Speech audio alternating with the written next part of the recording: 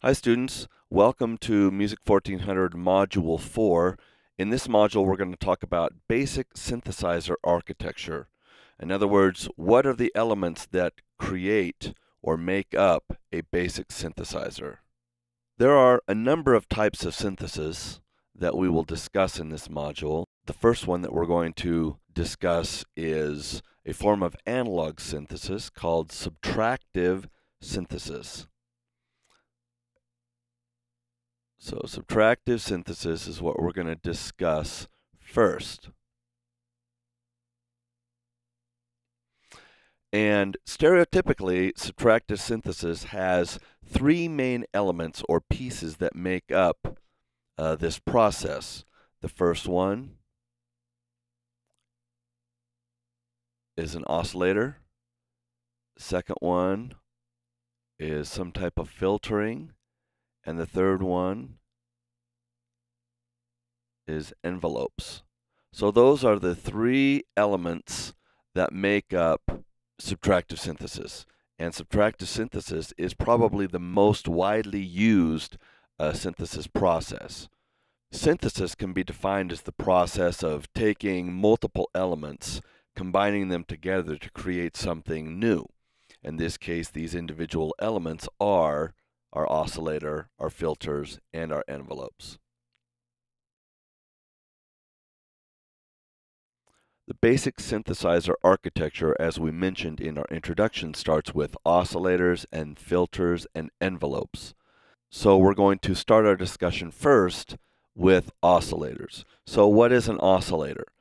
When we talked about the basic audio signal path in module number 2, we discussed the fact that before we can record a sound, we have to have a sound source, and that sound source has to generate acoustic waves or sound waves that then hit our ear, make our ear vibrate, and our eardrum mechanically then turns that into electrical nerve pulses that we send to our brain. A microphone is a similar device. It captures those waveforms and turns them into an electrical pulse or waveform. In an electronic synthesizer, the actual waveform itself doesn't generate sound waves. It generates waves that are electrical waves or pulses. So kind of similar to the type of waveform we got from a microphone after we caught those waves that were being made, by a musical instrument of some type. So in a synthesizer, we're using an oscillator that's creating an electrical pulse or wave to create its sound. There are essentially 4 or 5 types of waves that are typically produced by traditional synthesizers. They are the sine wave. The next is the triangle wave. Next would be, maybe a square wave. And lastly, a sawtooth wave. It looks something like that. Okay, so each of these has a center line. You can see that each of these gets its name from the fact of how it looks. These form individual triangles. These form an individual square.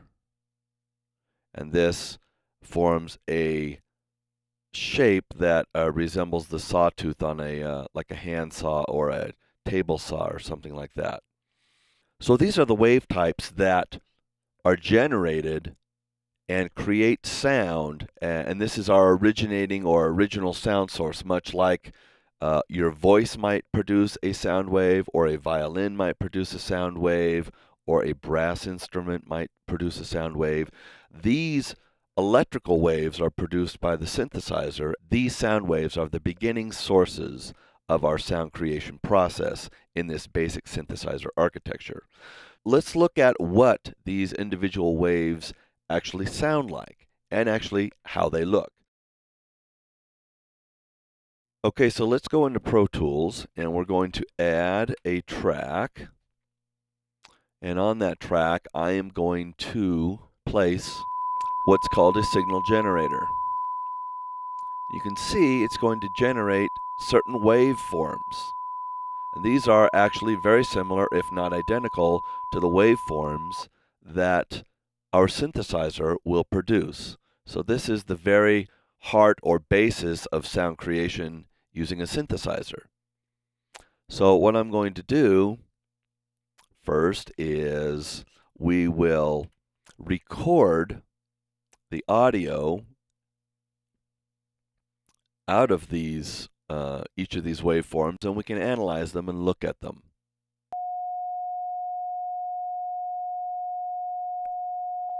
So I'm going to start my recording process here, and then I'll change to after this to a triangle wave, and then to a square wave, and finally to a sawtooth wave.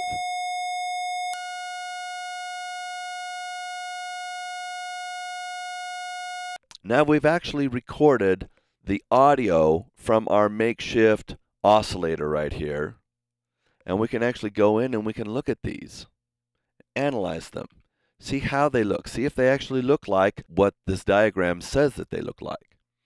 So if we zoom in, you can see that amazingly enough, these do actually resemble the sine wave. And also, how do they sound? It's kind of a smooth, the sine wave is kind of a smooth, gentle sound, not piercing, not too harsh. So now let's go look at the next wave, which is a triangle wave. You see, if we zoom in and look at these, they do resemble a triangle. So how do these sound different than a sine wave? Here's the sine, and then there's the triangle. Sine, triangle. So a little bit more roughness to the sound, a little bit more piercing, but not much. Still quite a smooth sound. The next one that we'll go look at is the square wave. And you can see it does resemble a square. Individual square right here, individual square right here. So let's look at how the square wave sounds.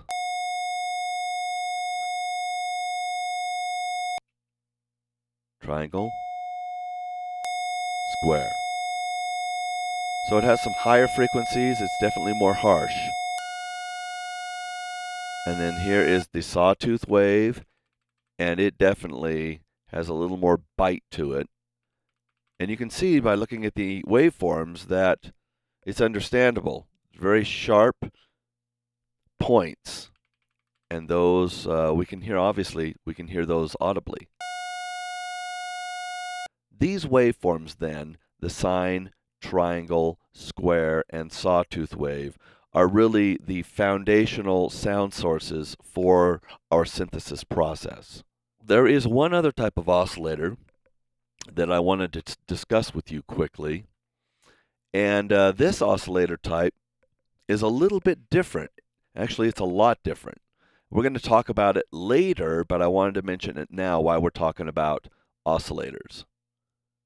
It's called a low frequency oscillator, or for abbreviation, LFO.